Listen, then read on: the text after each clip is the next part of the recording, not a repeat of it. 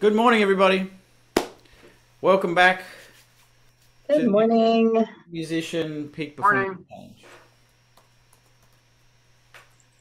Great to see you all. And welcome to everybody on Facebook as well, where we're streaming live.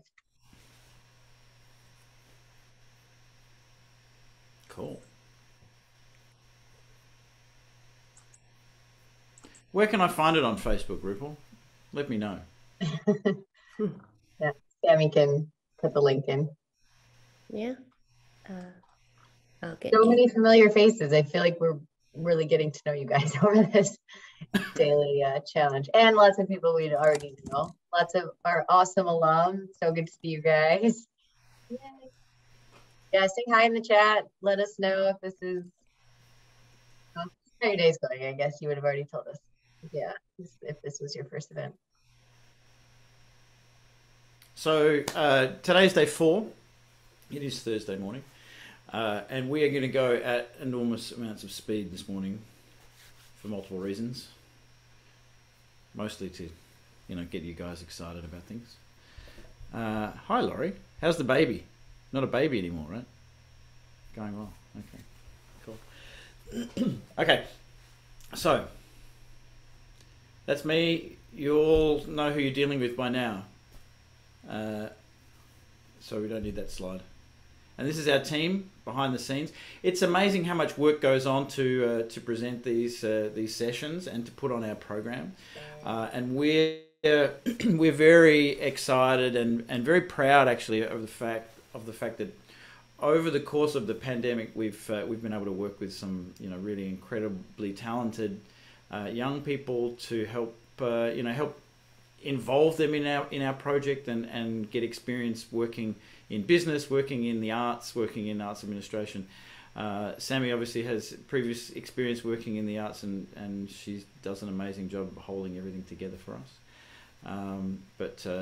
Yeah, we're very proud of the fact that that we've been able to work with so many cool people behind the scenes and build their skill set as well as work with all of you in the Zoom room, in our sessions and in our individual work. So, recapping where we are at the moment, we've had 3 fantastic days. It's been great to see how engaged everyone's been in the Facebook group, sending videos, putting up videos of your performance and sharing ideas with us on the email. If you have recorded stuff and you've forgotten to put it in the Facebook group, please do. It's really cool. I get to see all of those.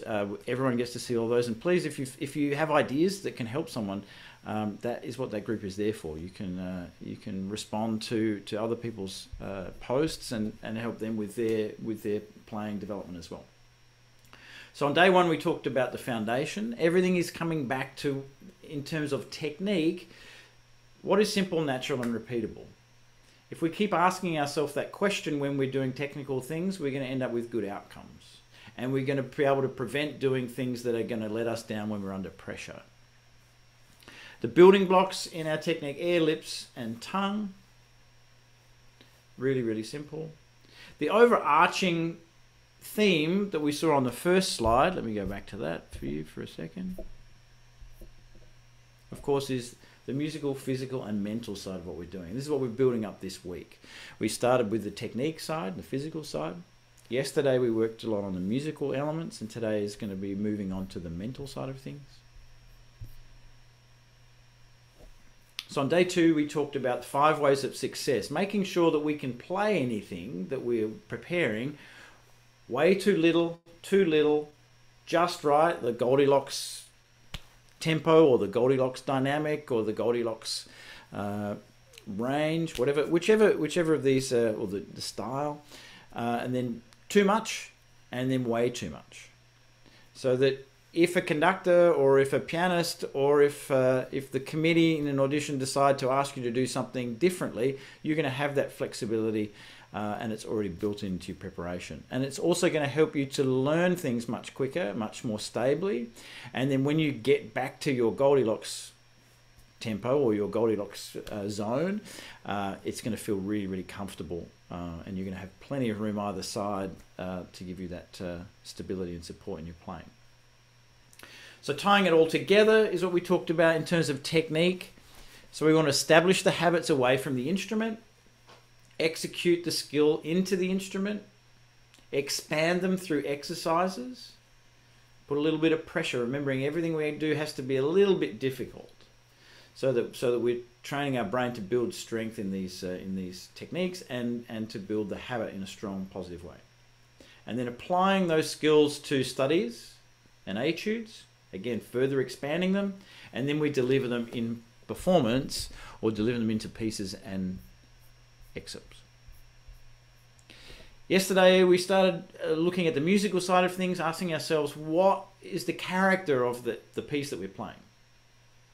If you haven't done that yet, take a little bit of time. We talked about some interesting ways of getting to the character, but most importantly, eventually the goal is to get to our own character, where we own our version of the piece or the excerpt. And then one of the drills that we used yesterday was a fun one. You guys did an amazing job with your singing and conducting. It was really cool to watch. So the maestro and singer method. So we sing, conduct, blow or bow it, and then finger it on the instrument, and then move on to playing. So reviewing our assignment for yesterday. Okay, who did the assignment? Hands up. I saw some of these, of course, in the Facebook group, so I know who you are, who did it. So I am watching. And it was great. There was some awesome playing, really fantastic stuff. Some beautiful, really, really beautiful playing, and some difficult things. Eric, your piece I'd never heard before. That was really cool. Thank you for posting that. It was great, and great playing. So obviously you don't have to put it in into the Facebook group if you don't want to, but I would really encourage you to record yourself in this process so that you really can chart your development, your improvement across the week. And getting into the habit, and it's not something we're going to talk about this week. We do talk about it a lot in the summer program. The best way to utilize recording device for your practice. But suffice it to say, it's really, really, really important to record yourself as often as you can and listen back. No use in recording it and then not listening back. That doesn't help. Although that's what we wish we could do, right? Sometimes I wish, like, I'm just going to record it and then it's just gone, and I'm not going to imagine that it never happened. The important information is listening back, and the more often we do it, the more comfortable we get with listening to ourselves. Who enjoys listening to themselves play? Very rare. Dan is like, yeah, I love it. It's great. Yeah, okay, but you sound great, so that's okay. I hate it. Every one of our concerts in the laphil is recorded for archival purposes, or on the radio, or for CD. And I'm still yet to hear anything where I'm like, wow, everything was exactly how I wanted it. Never happens. But it is such a great tool. Within a couple of hours of a concert, I can go onto our portal and I can listen to the performance that we played that night, and I can fix so many things for the next day. It's such a useful thing. Whitney Crockett actually records when he's got big solo stuff with huge things for bassoon. He actually puts his phone on his stand. I'm not saying this never happened. We wiped this from the records. But no, he'll actually record his rehearsals and listen back to the rehearsals so that he can make the adjustments before the concerts. Obviously, this is a really good way to do things. So, recording your phone does sound bad, yes. But remember, if we put it in the right context, we're not listening for perfect performance. We're listening for information. We're listening for what are those things of rhythm, intonation, stability of the sound, consistency, throughout the range. These things, you don't need a high quality recording device to be able to pick that up and to be able to get really, really useful information that you can put back into your performance and continue to improve. So record yourself. In this process, record yourself every day. And sometimes you may record yourself and go, wow, actually I sound really great. The important thing, I think, at the end of this process is take the recording from day 1, play it up against the recording on day 5 and go like, wow, this is pretty cool. I've made really great progress. And I'm sure if you follow what we're talking about, if you implement these tools, there is no way that you can't make really significant improvement. Okay, back to... So the assignment was practice your piece or excerpt using the Maestro Singer method. Was that fun to do? Share what you discovered from that. Show of hands, you can have a chat with us, or you can put it in the chat. I find it really frees up my my musical expression. If I can sing it really clearly, also I discover from the singing, how well I actually know it. Can't conduct it, sing at the same time. Yeah, it always it always amazes me. There's like people like Elton John who can play the piano and sing at the same time. I can't. I have no chance of doing that ever. Yeah, if you if you had a discovery that happened overnight, yeah, Christy.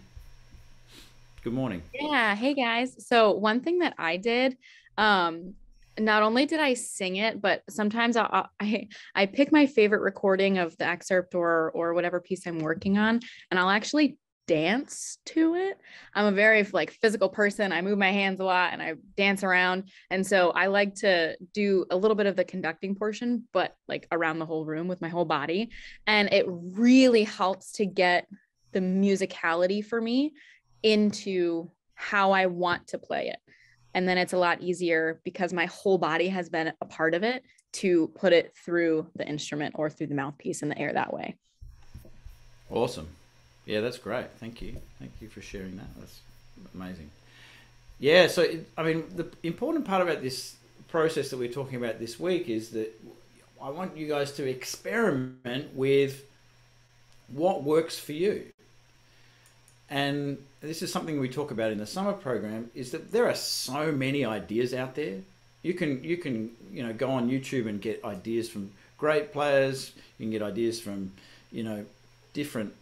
totally different artists, sports people, and bringing these into what makes sense for you, experimenting with them and finding out, oh, this particular idea resonates, or Andrew uses this idea, it doesn't work for me, but this other idea does, so that we find out what works for ourselves. There's no one size fits all when we talk about developing our playing. But if we're open to this idea of experimenting, trying things, and one of the things that we talk a lot about in the program is how we can put it into structure, how we can have a plan that all of this information can fit into, and we use it to help our continued improvement.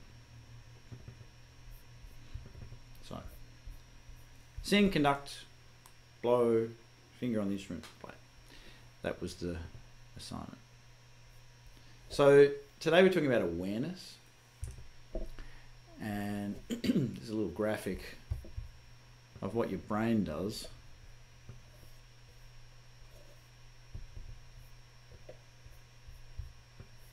So Rupal has on her computer, she has a really cool one of these that's much more artsy, and the right brain has like colors and it's very extravagant, and the left brain is just grey and very dry. And this is pretty much what goes on in our brain. So the left side of our brain is very, very good for problem solving, mathematics, these sort of detail oriented things. And it is important in our practice that we activate our left brain. In terms of performance, our right brain is obviously the area where we would like to be working most of the time. It's much more the emotional side, the feeling, the tactile side, the artistic side, creative side of what we do. So how does that impact our awareness? We can use both sides of the brain in our practice and in our performance. When we're practicing, for me, I want to make sure that I'm using, at least at a significant part of the time in my technique practice, I want to be using the left side of my brain. I want to be finding out what is going on, what are the elements that I'm putting in, what are the technical things that I want to make sure that I'm taking care of. And then I want to, over time, transition this so that in performance, I'm letting all of that go. I'm trusting the work that I did with my left brain. And I'm trying to immerse myself in my right brain and just let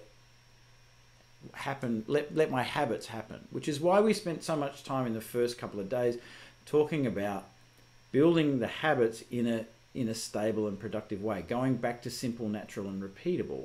Because if we build good habits, then when we're in a performance situation, we can trust those habits and we know that they're going to work well, and we can just immerse ourselves in the musical side and the emotional side of what we're doing. So, awareness in the practice room. So this is something that, to me is really important. Not only, I went through a time when I was a student where I would be like, I'm going to practice 3 hours a day, every day, and I'm going to be really committed to it.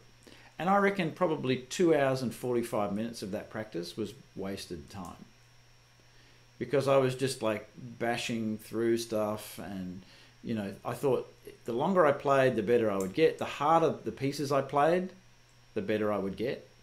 So if I played something really difficult, that would make everything else really easy, right? Well, it's sort of the same philosophy of, if you bang your head into a brick wall and you stop, it feels a lot better. But you still end up with a sore head. And this was basically my practice philosophy when I was a student, until I realized that if I created more awareness of what I was doing in the practice room, I was able to steer my practice in a much more productive way. So the first thing that most of us struggle with is focus and concentration when we practice. Anyone suffer from that in any way? Oh, there you go. Who would have thought? I mean, I suffer from this in a concert. So in the practice room, where I've got no real impetus to actually stay focused externally, imagine what happens. So a little experiment for you guys overnight, and I didn't put this in the homework, but I'd love for you to do it. If you've got it, and the people who have been in our programs before will know this drill, and they probably still have one. Daniel, you probably got one somewhere. Fred would probably have one lying around. If you've got I don't have one with me. Hang on, let me see if I've got one here. No, don't have one. Rubber band. Everyone's got a rubber band in their house. Next time, so tonight or this afternoon when you go into your practice room, take your rubber band and put it around your wrist. And every time that you get distracted, and so what is a distraction in our practice? Put in the chat what you get distracted by in your practice. For me, it's about 7,000 things. It's like, oh, I've got to make sure I do the washing. Oh, what now? I've got to remember to pick up the kids. Oh, yeah, now what is the repertoire doing next week? Oh, that's right, I've got to make sure. It's like a little chipmunk I've got running around in my head. This is not going to help me to practice. It's not going to help me to stay in the moment. So what I do is every time if I'm really struggling with practice or I really need to get something done and be focused, put a rubber band on your wrist, and every time you drift off, snap the rubber band onto your wrist. What you'll find is, and probably by tomorrow I'll end up with all these emails of like, Andrew, I've got a welt on my hand that it's all your fault. I would be happy if that's the case, because that means that you're creating more awareness. So every time you snap the the rubber band on your wrist, it's going to bring you back into now. What am I supposed to be doing? Andrew, we've got to learn Strauss 2 in a month. Let's get it together, okay? So I need to not be thinking about what I'm doing tomorrow. I need to not be thinking about what's going on this afternoon. I need to be focusing on what is happening right now. So experiment with that in your next practice session, and you'll be surprised, firstly, how distracted you are, and then how unaware you were of that distraction. How many times have you come out of a practice session and had no idea what you just did? You went through your technique routine and it's like, oh yeah, well I just went through that, and it's like, how did I breathe? How did I blow? How did I Was my tongue position okay? So this is the first step in bringing this concentration back so that we can focus on the things that are going to be productive for us. Because I don't know about you, but if I have the choice of doing 4 hours practice or playing a round of golf, see where I'm going with this? I would be choosing golf. The problem is I need the 4 hours practice in order to keep my job. So it needs to get done. So I need to make the most out of that time. There is no need for us to waste time in the practice room. So being as efficient, being as focused as we can, and getting the most progress we can in that session is what is really important. Otherwise, go and play golf.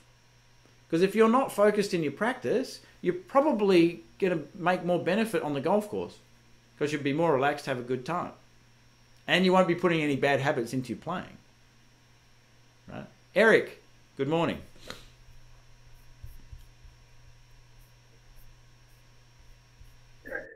Okay. I find when I'm in that little sweet spot where you're really focused, time seems to go by really fast. Just like you're ultra focused and the time just goes by. Absolutely. Yeah, it's quite amazing. I find this in and you guys think about it in rehearsal as well, right? In rehearsal, if you've got a really engaging conductor, you're playing a piece that you're really into, you're focused on the piece, your energy is high. 3-hour rehearsal goes by in a second. You're like, wow, that was really fast. If you've got a conductor who's not so interesting, the piece that's boring, you sit around doing nothing, 10 minutes feels like you've been there for an hour. It's the same thing with practice.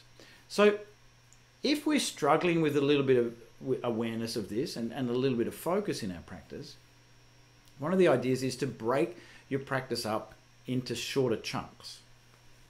Make your practice no more than half an hour, because we can't concentrate for that, and break that practice up into 5-minute segments. Don't do more than 5 minutes on something and then move on to something else. This is a very, very simple method that initially was used in fitness, right? It's just interval training. I can run almost 100 meters down the street at my fastest speed, right? For 100 meters, anyone can run as fast as they can, knowing that in 100 meters time you get to stop. But if I said you were going to go on a 5,000 yard run, would you start off at the same speed? No way, because you know that after a while you're gonna conk out. You're gonna not be able to do it, right? So you would start at a slower speed. It's the same with practice. If we start off with, I'm just going to practice Mozart for half an hour, we're not going to work with the intensity, with the focus, with the awareness that we need to get the most amount of progress, because you're like, oh yeah, I've got half an hour to fix this. Whereas if you said, I've got 5 minutes to work on Mozart, and then I cut it off and I have to move on to the next thing. Imagine the amount of urgency, the amount of focus, the amount of attention that you're going to have in that 5 minutes, knowing that at the end of 5 minutes, you get to move on. So these are things that can really help us in our practice, but the rubber band is very, very useful in terms of us creating this awareness. Okay, so we talked about the distraction thing, developing technical elements. Awareness in correcting and developing our technical elements is super important.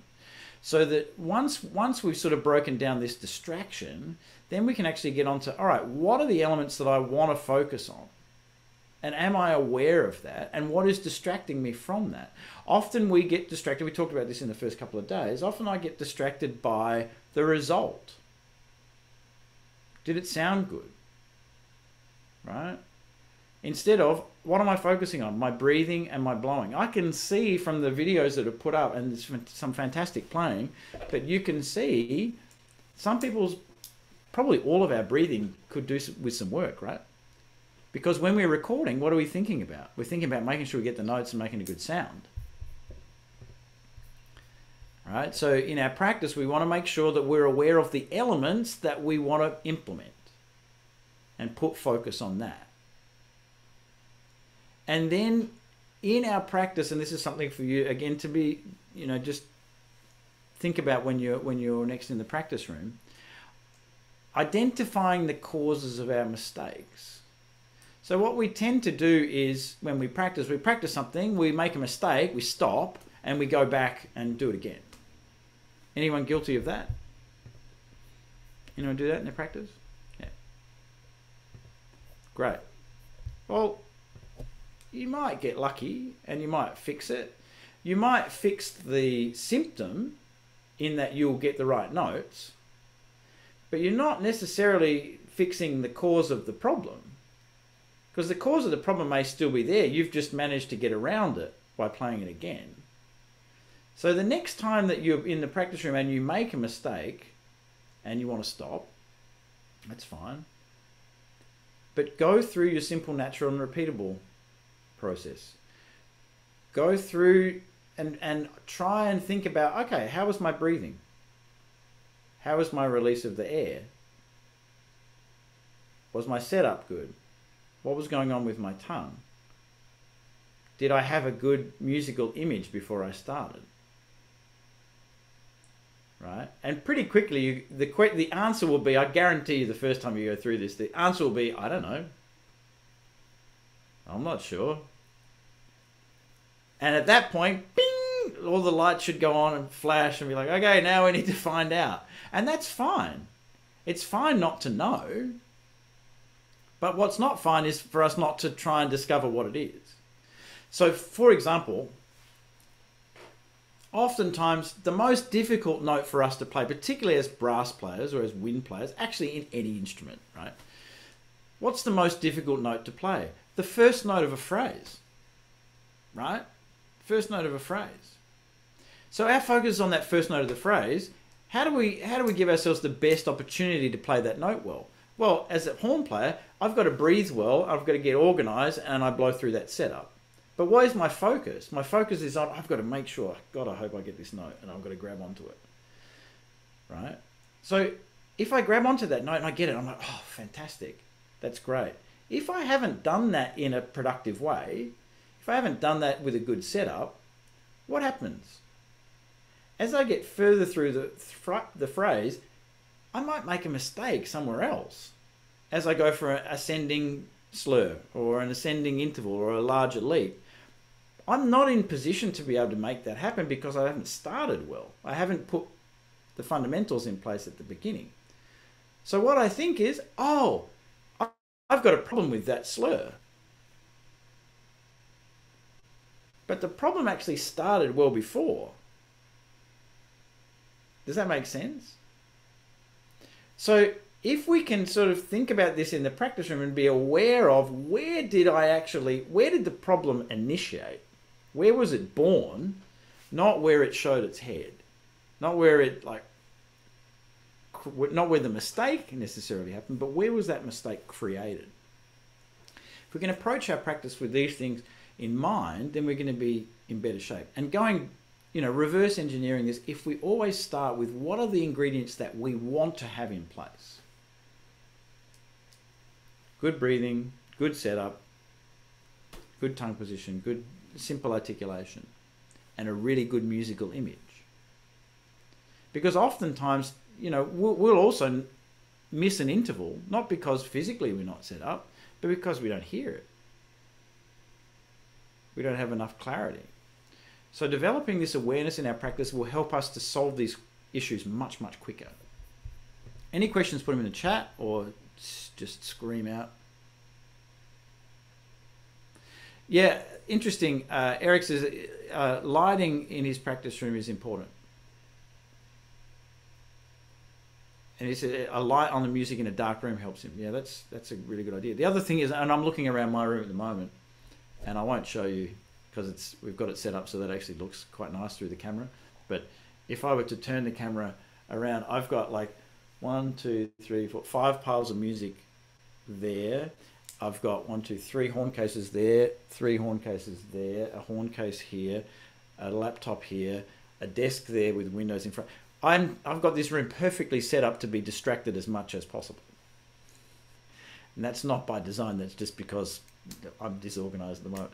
But what I would encourage you to do is create a space that is as calming and as clear for you to be able to focus as possible. So as simple as you can. And do simple things like turn your phone off. Don't practice in front of the television. Which is why it's interesting, because we go back, when you go back to your life as a musician in university, you think, oh man, those practice rooms are so boring. I mean, it was just like this soundproof room, and there might have been a piano in there, and it was carpeted, and it sounded awful. Actually seems like a pretty good place for you not to be distracted. So if you can create a good acoustic, that's great, but try and remove the clutter, and also spend a bit of time before you go into the practice room to just focus yourself, to just calm yourself down. Be aware of, like, if you've just been, you know, run out and done a bunch of errands and like, oh, I've got to go and do half-hour's practice, grab the instrument, jump in the room. Just take time to stop before you get in the room, preferably. Stop. Okay, what do I want to achieve from this practice session? What am I working on? What is my plan? What am I going to do in this period of time? And then just take a couple of moments to center yourself, get yourself focused. And we talk about in the summer course, the summer program, we do a lot of work on mental preparation and centering and being able to focus. And we give you a lot of skills to help with that, because this is such an important aspect. We spend hours in the practice room. We need to try and make sure that as much of that is productive as possible and taking us into the right direction. Okay, yes. Suzanne says making a mistake after the difficult thing. Again, this is the thing of creating awareness. We put this focus on, I've got to survive, I've got to get through it. Oh, I got through it. Because we lose focus. Okay, being aware of that's great. In your practice, if you find yourself doing that, that's terrific. Then you can put a plan together. Okay, I need to make sure I keep concentrating. You hear for horn players so often after they play the high note of a phrase, then Shostakovich 5, beautiful high B, and then everything else is like, whoa, it just falls apart. Okay, that's totally normal. That's totally normal. And it happens to a lot of people. But it doesn't mean that you can't put something in place to plan for that, to stay in the moment, to stay focused, if you're aware of it. And remember, this is the same with technique, it's the same with performance, it's the same with musicality. If you are not aware of something, you can't actively develop it, you can't actively make it into a habit and grow it, but also you can't fix it. If you don't know there's a problem, you're not going to fix it, right? So creating this awareness in the practice room, awareness of where we are musically, awareness of where we are technically, and awareness of our mental side, then we're going to be in good shape. Okay.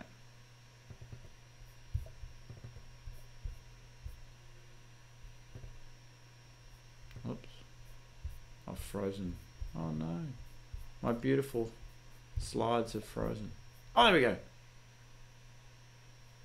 So moving to creating awareness for us, or what is our awareness when we're on stage? And this is, you know, this is a really interesting thing for me. Is the first thing that comes in for most of us when we're on stage, and we're most of the time not even aware of it because we're having a conversation with it, is the voice that happens in our head. And if you think back to the last performance that you had, or the last audition, you probably were having a little chat with yourself at some point. Wow, I sound amazing. Wow, I'm so bad. Why did I make that mistake? I'm so stupid. Wow, what is the conductor doing? Why is that person in the front row like rolling up their program and they're not even, and they're half asleep? What are they? Anyone experience any of that? Normally that is followed by you making a mistake or something going wrong, right? So how do we fix it? Because it happens to all of us. For me, that voice is Bob. So I identify the voice. It's really important. Identify the voice, and then once I've identified it, I can then separate it from me being involved in negotiating with him. So I say to Bob, thanks for your input, Bob. You can sit on my shoulder and I'll get back to you at the end of the concert because I've got work to do. So I acknowledge the voice. I acknowledge this internal chatter. And most of the time it manifests itself as negative self-talk. It normally comes in as like, you're going to screw this up. Bain, like, you've never missed this solo ever before. Tonight is the night where you're going to screw it up. Anyone had that go through their head? Yeah. It's great. It's a great feeling, isn't it? Yeah, not.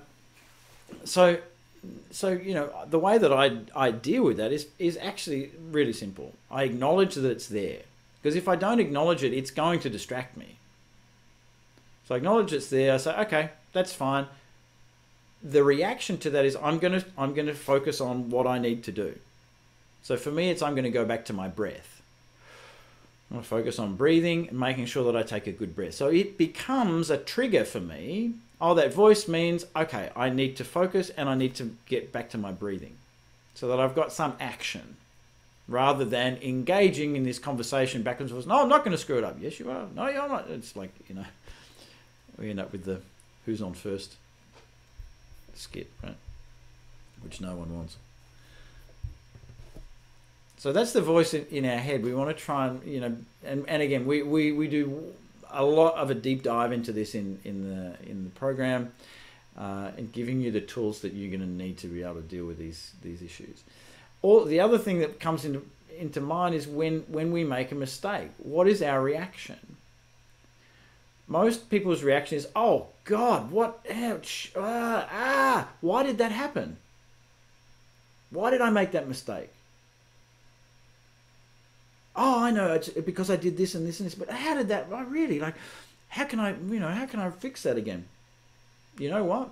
Once you've made a mistake, there is nothing you can do about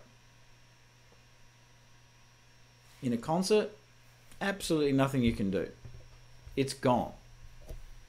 Finished. So again, acknowledge it. Yep, made a mistake. Okay, great. What's my job? Move on to the next note. Stick to the image that I had when I was in my conductor and singer mode. Get back to that. Because all that I can do is affect what comes next. I can't fix anything that just happened. I can't apologize for it. I went through a stage when I was in the Adelaide Symphony where I'd make a mistake, and every time I make a mistake, I'd stomp my foot to tell everyone that I knew that I'd made a mistake and I was upset by it.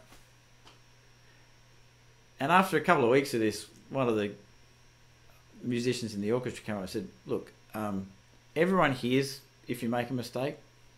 We know that you make a mistake, and we also assume that you're not happy about it because when we make mistakes, we're not happy about it. So you don't need to compound things by telling everyone that you know, in case you missed it, I made a mistake. Just get on with it. So if you make a mistake, don't compound your issues by trying to fix it, because you can't. What you can do is stick to your plan, stick to your musical image, and keep moving forward and focus on the very next thing. But acknowledge it. It's okay to acknowledge it, because that then puts it in the past and we can move forward. Eric. I was playing the first horn solo in a concert for Tchaikovsky 5, and I think it's oboe, the duet part at the end, they made a mistake.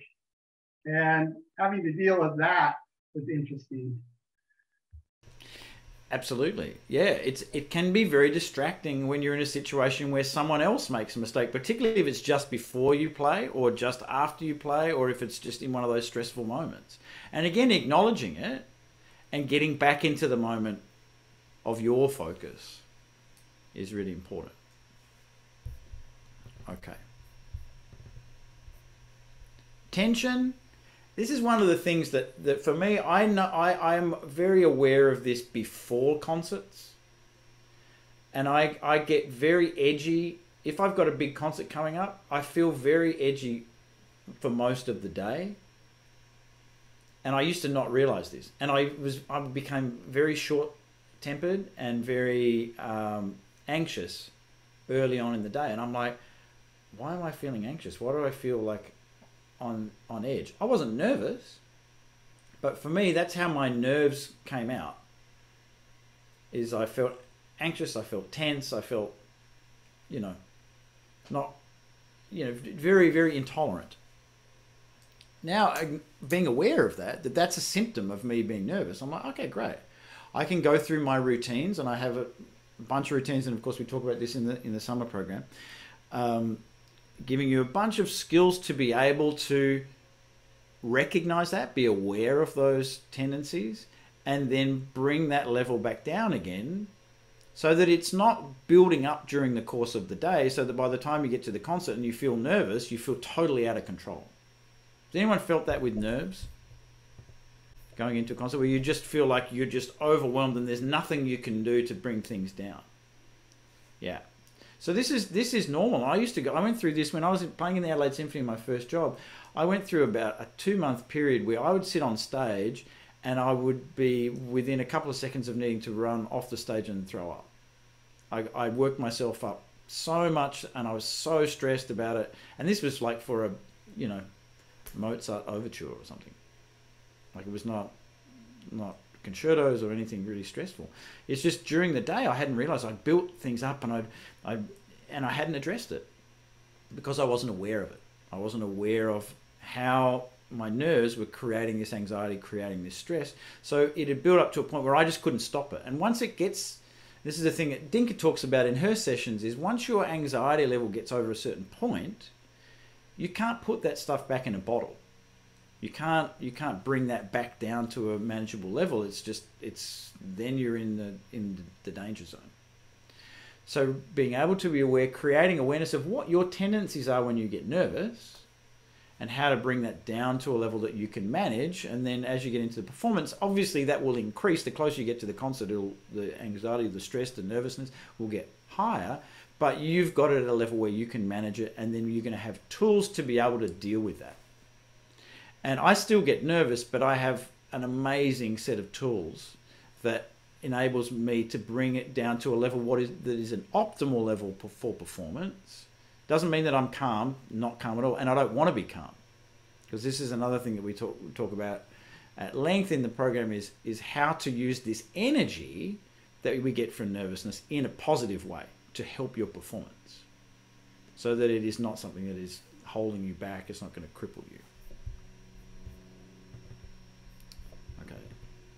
And the last one is breathing. Just being aware. As a winter brass player, almost always the first thing that goes is breathing. And you talk to people in master classes and in after performances, and you say, like, how, what did you think about that? Yeah, my breathing was just not really good. And again, it's this awareness of like, okay, so what is my goal going into this? So for me, and anyone who goes to the LA Phil concert, you'll see this. If you watch, it'd be boring to sit there and watch me for 5 minutes, but I will sit there and press my thumbs into the side of my ribs. I try not to do it too obviously, but if I'm nervous, that is a big tell. If you're in the audience and you see me doing that, you know that I'm nervous. What do I do that for? I do that to remind myself that this is what I want to expand. I want to feel that breath. So when I'm feeling nervous, my focus goes to my breathing. It does a couple of things. It distracts me a little bit from the fact that I'm nervous, but it actually makes sure that I establish the habit that I want to put in place when I'm performing. And it helps me to check into, yeah, I'm breathing. I have control over my breathing. My nerves don't. So I want to focus on, this is how I want to breathe. This is how I want to be set up. And then I can put that into place. My computer's running very slow today. No, still not moving. Oh, there we go. So your assignment today to create your awareness, other than your rubber band, right? Practice your piece or excerpt 5 times and note what distracts you. And this will get better as you do it more often. It might be, oh, you know, my tongue feels really weird, or my chops feel really weird. If that's the case, or my bow hand feels really weird. Again, re-engineer what you're doing to establish what you want to put in place. So if I'm focused at, oh, my chops don't feel so good, is that what I want to be focusing on? No, what I want to focus on is my breathing and my blowing. So have it be a trigger to steer you towards the habits and the qualities that you want to put in place. Or if it's like, wow, I'm playing along and I'm like, wow, this doesn't sound very good. Okay, so how am I going to deal with that? Acknowledge it, put it to one side, get back to what you need to do. Record your piece 5 times and note the distractions. Now, there's going to be a different feeling between when you're practicing it and when you're playing it for recording. Recognize that. And this is where the voice will come in more strongly, I would suggest, because it becomes more of a performance situation. So that negative self-talk, the busyness of your left brain will come into place. And then, this is something we're going to work on tomorrow, choose your favorite player of your instrument, or it can be another instrument if you like, or singer, or conductor, whatever, and perform your piece in that character. So my kids today at their preschool or their daycare, they have, today is a superhero dress-up day. So Jasper has dressed up as Thor, and Sebastian has dressed up as Optimus Prime, which both kids call Ultimate Prime. I have no idea why that is, but that's how it is. And so put your Jascha Heifetz suit on, or your Stefan Dorr or Sarah Willis suit on, or your, I'm trying to think, your Tom Hooton suit on, or your Bud Herseth suit on, or Dennis Buryakov suit on, and play your piece as them. Not you dressed up as them, but you actually are impersonating them in the most expressive, clear way that you can. Choose someone, if you can, choose someone who's pretty demonstrative and you've got a very clear idea of how they go. My choice is always Stefan Dorr, because I've played with Stefan a lot and I've seen him perform a lot, and I do a pretty good Stefan Dorr impersonation. So that's my go-to for this. But just note how freeing that is when you play and how it affects your playing. It's really helpful. All right, I look forward to seeing your impersonation. And if you put these put the videos in the Facebook group, please let us know who you are impersonating. There's a really great one. He's actually a very good international soloist, cello soloist, but there's a video on YouTube. If anyone can dig it up, bring it in tomorrow, of this guy playing as Yo-Yo Ma and Misha Maisky and Kirschbaum and all the big and Jacqueline Dupre, all the big cello soloists, and he impersonates each of them, and it's amazing. It's like so good, and he plays incredibly well, but the impersonations are awesome. So if you get a chance to check that out, I'll see if I can dig it up and I'll put it in the Facebook group. All right. So just a reminder, on Monday we have a masterclass with me. I know you've probably, at the end of this week, you've probably had enough of seeing me, but we're going to do some really cool stuff to tie all of this stuff together and expand on it. And also, it's going to be an opportunity for you to to bring your thoughts about this week and how things have progressed over the weekend. So on Monday, and I think Ripple or Sammy, do you have the link to that there and the time that it's on? Off the top of my head, I can't remember what time it is, but we will put that in the chat and let you guys know. But that's on Monday morning. I think it's 8:30 or 8 o'clock, one of the two. But I hope you can make that. All right, great. Is this helpful? Good stuff. Yeah, fantastic. Thank you for your participation and your energy with this. Enjoy experimenting with all these things and creating more awareness in the practice room and for your performance. So again, the assignment for today, practice room awareness, and then the performance awareness basically for your recording, and then enjoy your acting career. Great. All right, thanks everyone. So we'll wrap everything up tomorrow. See you the same time tomorrow morning, and have a great day. Thank you.